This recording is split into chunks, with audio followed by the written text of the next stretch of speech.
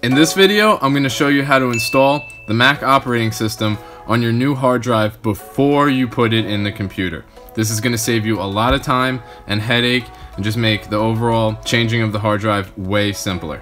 All you need is your new hard drive and an external bay to plug it in.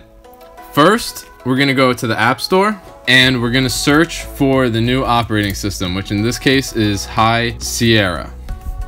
It's here. So we're going to download it onto the computer. As soon as the operating system is downloaded, we can X out the App Store. We don't need it anymore. Plug it in here. Plug in the USB. This will light up. Now we have a connection with this hard drive and our computer. We have a blue light. It's on. We have a connection.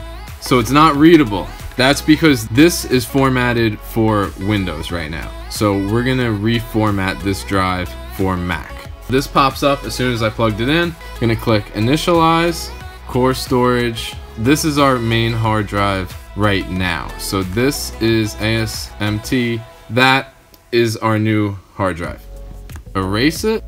Okay, name it Macintosh HD. Format journaled. That is fine. Erase it. So what this is doing is reformatting this drive, which is flashing right now, for Mac. It's already working. I'm not going to use this. Successful. We're good. See, it says external. It's because it's here. 249. Macintosh HD. We're reading it here. We're good to go. So now we can close this, and Launchpad is where our download is for High Sierra. So we're going to click High Sierra to install the operating system.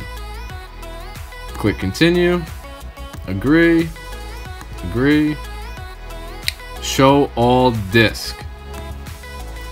Macintosh HD, which is, we can see 250 versus 320, that is our new hard drive.